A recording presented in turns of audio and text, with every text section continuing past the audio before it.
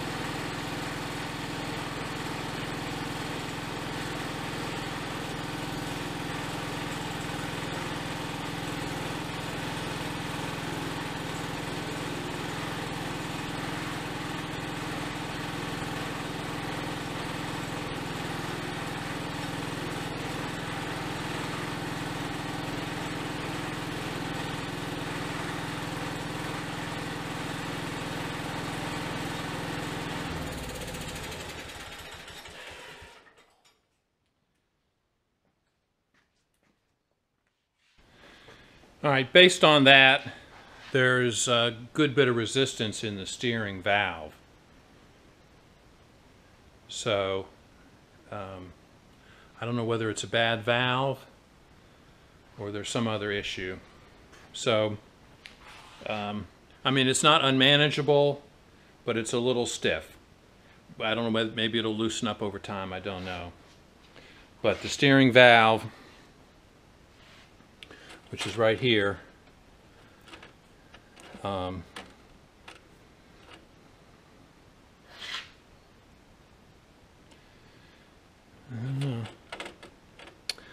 no fluid leaks, which is almost a miracle considering all the connections and the repairs I had to do to the steering valve. So don't know, I have to think about it. Maybe I'll get another valve and swap it out. I'm not sure what I'm going to do. It's a little more resistance than you would normally want. It takes, I mean, you can't just spin the steering wheel with one hand. You had to use two hands. So, all right, we'll work on that, see what else we need to do. Let's get working on the battery box. That's the next step, is get the battery permanently installed. Right now I'm using this jump pack right here, but we're going to put a battery shelf or rack here underneath the seat, so we'll get started on that. I thought it would take just a minute to show you some of the cool stuff I got at a recent estate sale. And I mentioned this in an earlier video that I would give you a peek. It's a couple of things that several people have commented that I needed for the shop, and things that I agree I needed. I just had not found the time or the urgency to go about, you know, purchasing them. But I did find some stuff, some neat stuff at a recent estate sale. This was an older gentleman who passed away, and his estate was cleaning out quite a large barn workshop full of wood and metalworking equipment. He had several metal lathes and a Bridgeport mill, but you know, the stuff I have here is in better shape than what was there. Anything there would have needed a lot of work. But I did get some tools, and I'll show you this first one. This isn't anything spectacular. It's, I guess Central Machinery is Harbor Freight, 20-ton press. But it is a small press, and it's just the size I really need for this shop. I don't need a big one, but there are a couple times when I could have used one. So this is in almost new condition. It works fine. So it didn't come with a handle, but I can make a handle for that.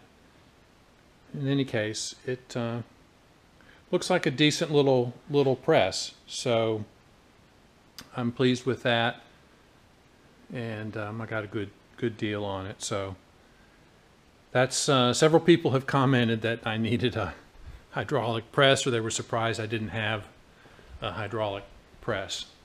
So there's another tool that, again, people were surprised I didn't have, but you know, I've not been fabricating or working with metal, you know, for very long. I mean, 5 years or less. And I've been a lifelong woodworker, and which accounts for all the woodworking tools here in the shop.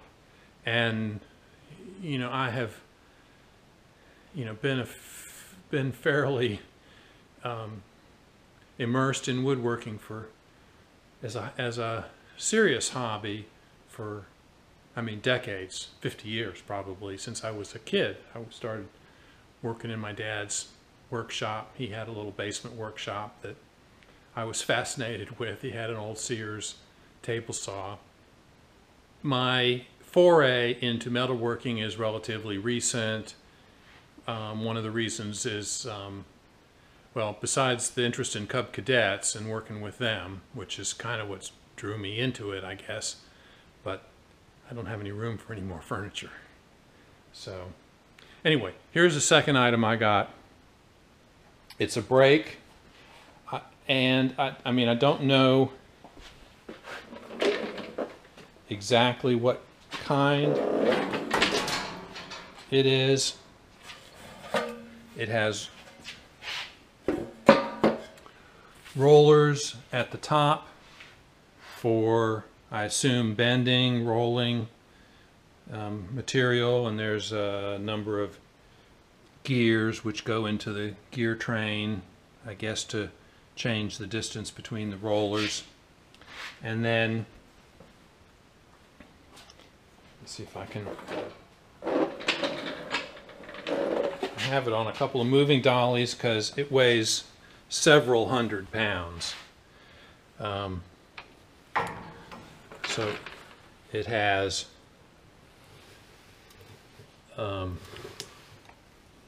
this blade here, which is segmented, so I'm assuming you can take pieces out if you want it, if you're bending metal for a box. And then it has this V channel here, which looks like it's adjustable as well. So I'm assuming that's its function is for, you know, bending corners. I can't read, this label is totally obscured, so I can't read it. I may try to wash it and try to clean it to see if I can read it. But so this is very heavy duty. You can see the rollers rolling. I'm going to operate the handle over here. So It's very heavy, as I said, and I have to use the shop crane to pick it up. And my plan is to put it on a table. I've ordered another table. Another cast iron heavy-duty table to put it on. So once I get that, get the table, get it set up, get it lifted up on the table, I'm hoping to put casters on the table so I can move it around, but of course casters might make it hard to use because it would move around when you go to pull the lever perhaps. So we'll see about that. Okay, so a bending brake. I don't know what gauge metal it will deal with, but I guess we'll find out. All right, third thing, kind of the thing I'm most excited about, is a TIG welder. It was purchased in 1997. It's a square wave TIG 175 Lincoln, and it works great. I actually got the argon tank that came with it was empty, so I got that filled or exchanged and hooked everything up. It's got a great foot pedal. It's got a big foot pedal. Came on that cart. Came with some filler metal rods, and I've never used a TIG welder before, and I'll show you my first attempts at TIG welding. Some of this is I mean, it's pretty bad, but not terrible. I mean, I was running 100 amps or something here, 80 or 100 amps, and then bumped it up to 125 amps. And then I decided to try welding a coupon. And this is my very first attempt at welding, TIG welding a coupon. Just a 1/4 inch. Well, this is 5/16, and this is 1/4, looks like, or 1/4 and yeah, something like that. Anyway, so I'm not too embarrassed about that weld. It's not perfect, but it's not bad. So anyway, that's my first attempt at playing around with a TIG welder. It came with a number 9 torch. I went and bought a set number 17 torch, and gradually got some more. I'm getting some more supplies. Another set of lenses and cups, and some welding rod. It came with some welding rod. This is a pile of welding rod. There's aluminum. There's what I think is stainless, aluminum, and then steel. And I mean, it's copper plated steel. So here's some more of the steel rods. So I have not tried anything in stainless or aluminum yet, but that's my objective, is eventually teach myself or learn how to TIG weld. It is not, I mean, it's not the kind of welding that you would do on a project like this for fabrication, except for maybe some specific components that warranted it. It's a slower but much more civilized process. So I'm excited about that opportunity to learn something new, gain a new skill. So that's the 3 big things that I managed to get. I did get another, I got a PTO generator, 12 kW PTO generator on a little trailer that's in great shape. So it's a backup generator. Couldn't pass that one up. And I got a new toolbox. This is a Homac toolbox. So, and it had a lot of stuff in it, though I've gone through it and cleaned out a lot of stuff that was excess. So it's got some clamps, a spot welder. Not sure what that is. This is the TIG torch accessories, some cylinder hones, a whole bunch of metal clamps, some gear pullers, a few things. This will fit my 9-inch Logan lathe, nice 4-jaw chuck, some collets. I'm not sure, I mean these are R8 collets for the mill. I have a complete set. I'm not sure how useful these will be, but a little Morse tape or chuck. Surface plate height gauge of some sort, so I don't have a surface plate, but that's something extra. Fly cutter, R8 taper, fly cutter. A couple of arbors for either shell mills or slitting saws. A couple of slitting saws. I don't know, a handful of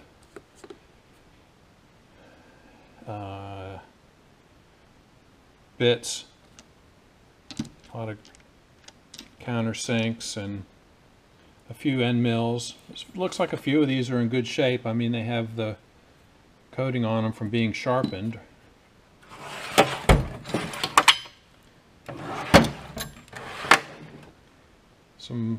Some parts for the lathe, and then miscellaneous stuff. Got a few gauges, test indicators, a couple dial indicators, pieces, parts, a pile of calipers. I'm not sure what I'll do with all those. Bunch of files. I think a lot of these files must have come from a filing machine. What do they call it? A key setter machine. Yeah, I moved some of my own reamers into here. I got a couple of reamers with the toolbox, but not really much in the way of tooling for the mill, but you know, a little bit. But another toolbox, which is a great thing. The one thing that came in the toolbox that is pretty cool is this rotary table. I have a smaller rotary table. I have this 8-inch rotary table that I've had for a couple of years. I bought it after I got the mill, but this is 10 or 12-inch. The only problem with this is it weighs so much. It must weigh well over 100 pounds, but it's in good shape.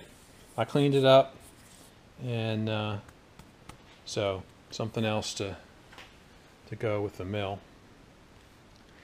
All right, so that's about it. Not much else. A few other hand tools and stuff, but nothing of any major significance. So that was my estate sale bonanza.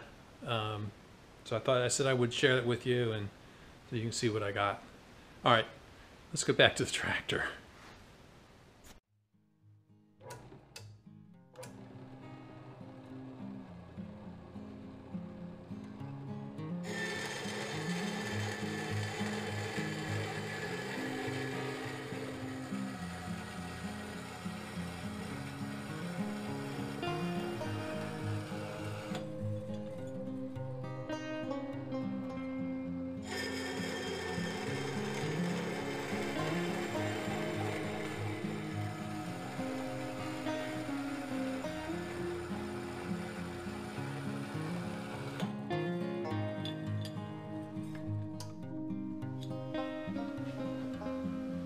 All right, so I'm working on the battery tray.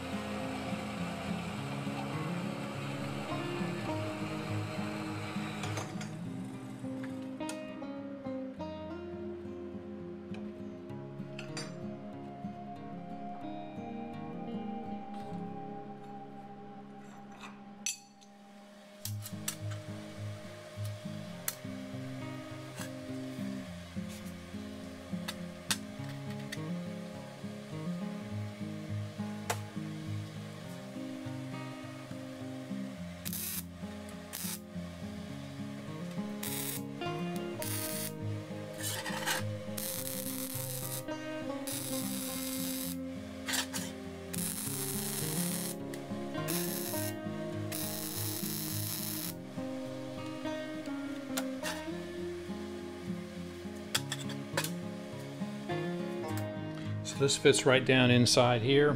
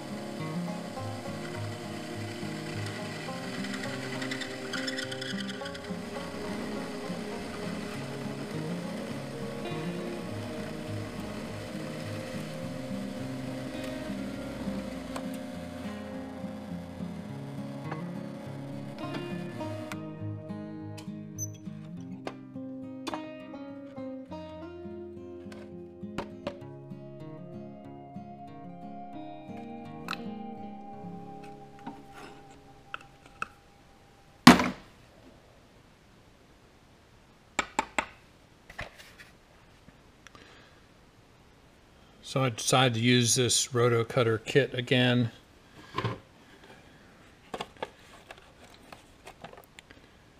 This is a Rotocut sheet metal hole cutting kit, and it works a lot better in the drill press than it did with a hand drill. Even though it says cutters and arbors for 3/8 or larger handheld drills hand drill presses. So I think definitely drill press material.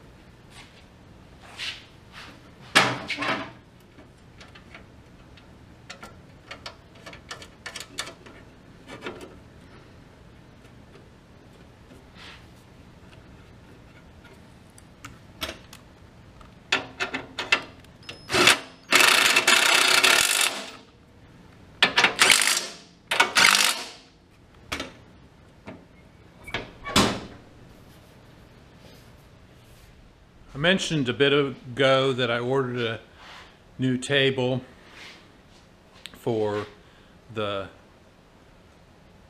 bending brake, and it came today. It's actually another arc flat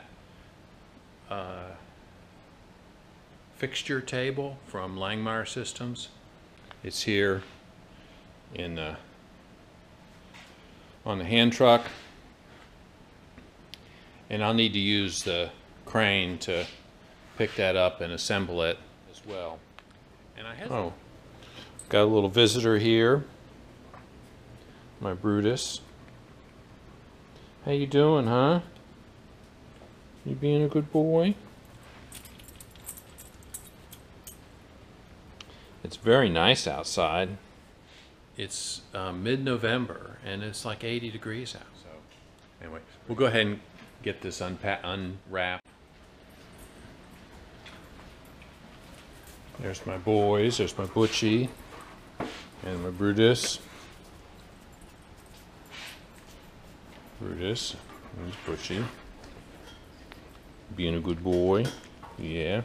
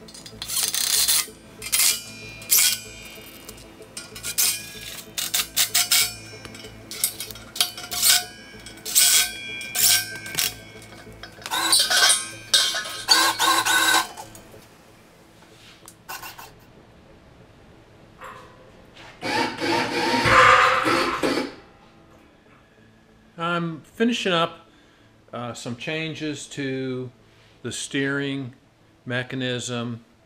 I had and you saw me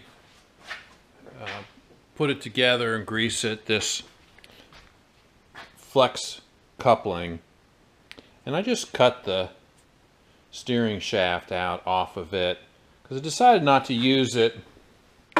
My alignment of the steering valve here and the steering valve housing to the hole in the dash was pretty good. So I've decided to change from the flex coupling to, this is a sleeve fits over the 3/4 inch shaft and is pinned to it, and I've just got a 1/4 inch bolt going through it right now, and it comes through the dash, and I've got this self-aligning bearing here, and I'm getting ready to transfer punch 4 holes and bolt this to the dash, and this gives me a much more stable installation of the steering wheel. I had a little bit of play in the steering column because of the way the flexible coupling operated. This is going to give me a much stabler arrangement. It's also going to take out the friction of the flex coupling, which I think was contributing to some of the high steering effort that I seem to be getting. I think this is going to be a much more robust way to mount the steering column. I mean, it's not maybe the most attractive, and I thought about putting this on the underside, but I just don't have a whole lot of space there. This also gives me a greater distance between here and the bearings in the steering valve, so by greater separation I've got a little more stability, I think. So I think this is going to work fine. We'll paint it black when we get done here. We're going to repaint all this anyway. So I'm getting ready to run the transfer punch here, punch some holes, drill the holes through the dash, and put some bolts through there. I think these might be 1/2 inch. Let me see if I can get a 1/2 inch bolt here.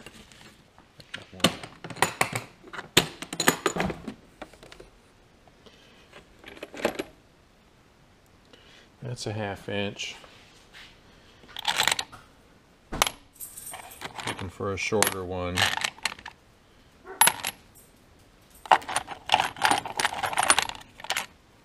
Do I have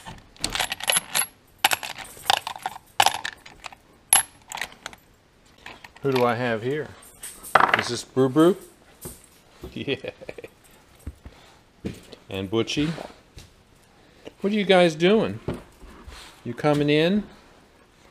Coming in to tell me something?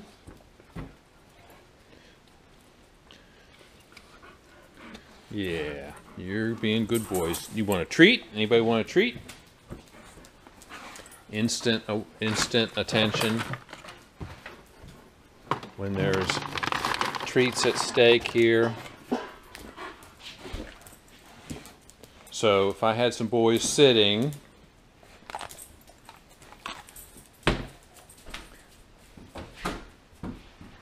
watch your fingers with Brutus, because he's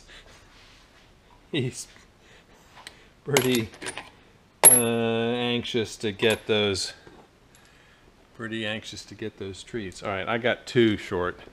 I'll have to get some shorter 1/2 inch bolts, but I think these holes are,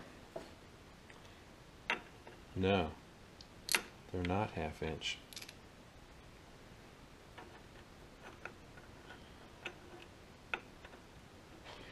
I wonder,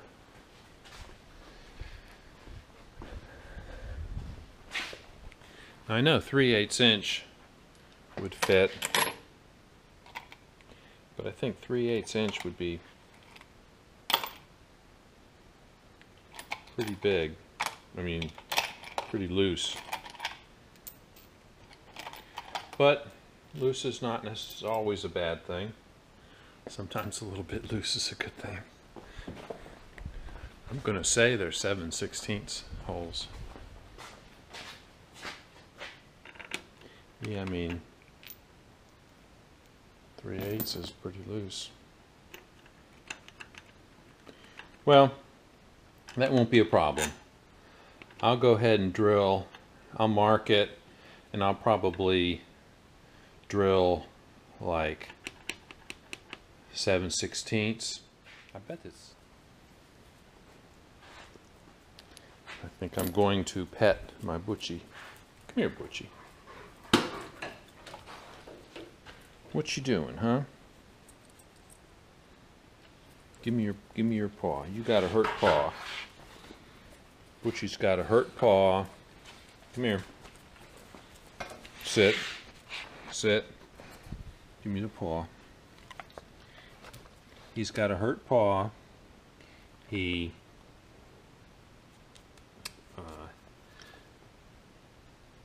far left toe nail broke or got degloved or something happened to it. It's been sore. He doesn't seem to be bothering him much in the way he moves.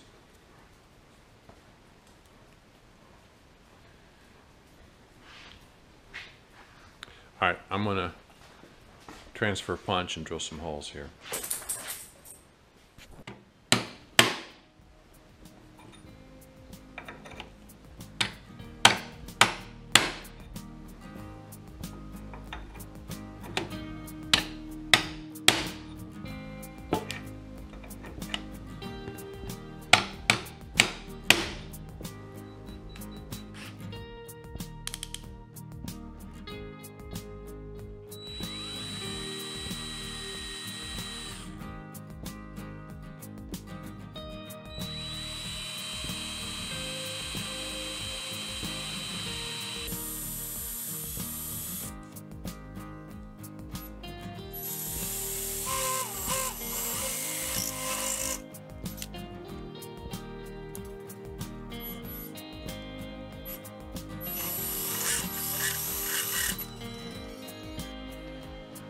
So I'm drilling through several layers here. The first layer is this sheet metal, and then there's a layer of fiberglass, and then there's metal underneath.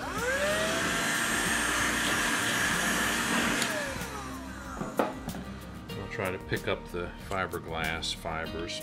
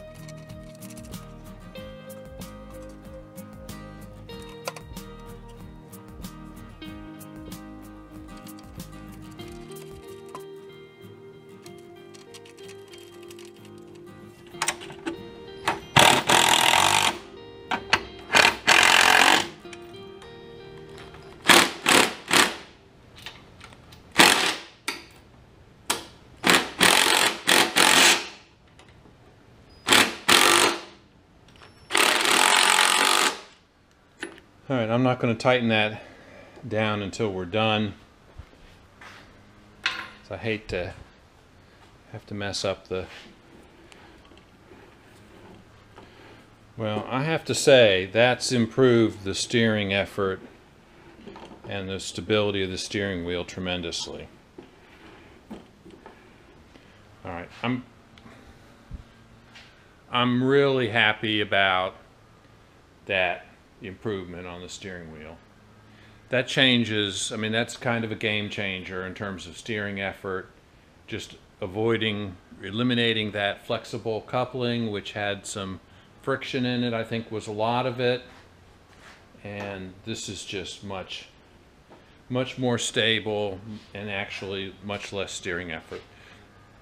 We'll start it up and see what it takes to steer, but I think that's made all the difference. All right, I think we're going to wrap it up this week. That's all I've got time for. This video has been it's been 10, almost 2 weeks in the making. I've had a lot of fall chores to deal with, gardens to put away and that sort of thing, as well as a seafood festival to attend. So I spent several days, involved in that. But anyway, so good progress here. Battery mounted, steering fixed, and I think we're ready to shift our focus now to the forklift part of this build. So we'll come back next time working on the mast, probably do some mock-ups, figure out how we're going to build it, and start working in that direction. We've got a frame reinforcement to work on, so I know that I'm going to build a panel, probably 3/8 inch steel, that's going to run alongside the frame here, come up somewhere here for a connection to the one end of the tilt cylinder, one on each side, and then also extend past the frame here and have a connection for the bottom of the mast, a pivot point for there. So we'll probably spend some time working out that as well. Okay, thanks for watching. Leave a comment, subscribe if you haven't already. I don't know what's going on with subscribers. There seemed to be, an increase in subscribers, and then it drops off dramatically, and then gradually increases, and then I don't know whether. And I asked YouTube what was going on with the, seemed like mass unsubscribing, large numbers, hundreds of unsubscribers, people unsubscribing all at once, and they couldn't explain it to me. So I don't know. I suspect maybe it's spam things subscribing that Google or YouTube unsubscribes. But anyway, check and make sure if you subscribed that you're still subscribed. Leave a comment, hit the thumbs up, and we'll see you guys next time.